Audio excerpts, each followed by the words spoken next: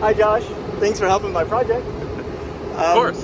Well, can you say a little bit about yourself? I work in IT. I'm from North Carolina, born and raised in Texas. Moved out to North Carolina about 6 years ago, and that's me. And you have a Tesla, and you're big into EV. Right? Yeah, exactly. Well, did you know NASA's plans to send astronauts back to the moon again? Yes. I do. What do you think about it? I think it's awesome. I've got family down in Florida, so we get to see the rockets go up from time to time. Great experience. Highly recommend it for anybody. And yeah, it's a cool project, and a lot of tech comes out of like this research and stuff. So love it. Love everything about it. Did you get to see a shuttle launch?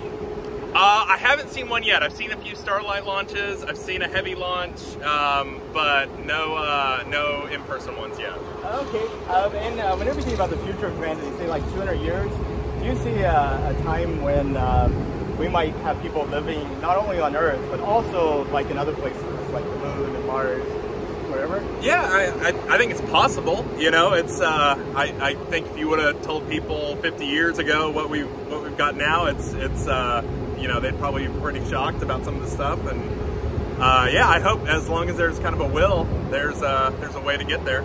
That's true. If you could, would you take a trip to space? Not the first one, but yeah, I would. I think that's. I mean, growing up on sci-fi and stuff, all these books and movies and stuff of going to space, like, yeah, absolutely. I think it's kind of one of those things you dream about. Yeah. How far would you go? Just to orbit for a few days, or to the moon and back, and then like a week, or would you immigrate to Mars? I don't know if I'd go to Mars, but I don't know. Depending where we're at 20 years from now, I'd never rule anything out. Well, awesome, Josh. I really appreciate your time. Thank you so much. Yeah, thank you.